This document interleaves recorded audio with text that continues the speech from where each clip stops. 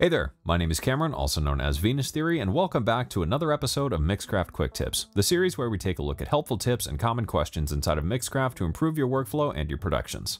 In today's video, I wanted to show you how to set up a production template inside of Mixcraft, but before we get into the video, be sure to subscribe down below to stay tuned for future episodes of Quick Tips, and if you have a question or an idea for a future video, feel free to let us know down in the comments. Production templates are a really great tool and can be a really helpful thing to have whenever you're going into a production session when inspiration strikes. I don't know about you, but I can sometimes find a blank project to be a little bit intimidating, and it can also kind of suck the creative energy out of the room when you have to sit there doing all the basic things to get your project set up, like adding tracks and instruments and effects. Production templates are a really great way around this because it gets all of this stuff out of the way for you, saving you a lot of time and ultimately helping to keep the creative vibe flowing when you go and do a session.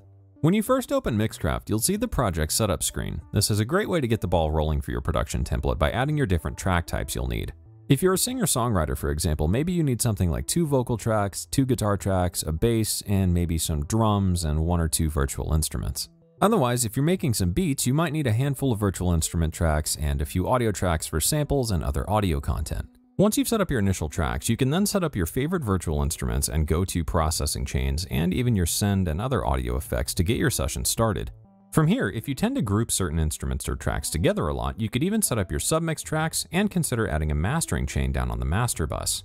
This is a really great way to work because once you have this set up, you can save this as a template to call up anytime you open Mixcraft, which allows you to get the sounds in your head out and into your session. From here, once you've got this set up and you're ready to save your project, you can go up to File and Save As and save the project somewhere on your computer. In my case, I'll put it in my Mixcraft projects here and name it something like Basic Production Template.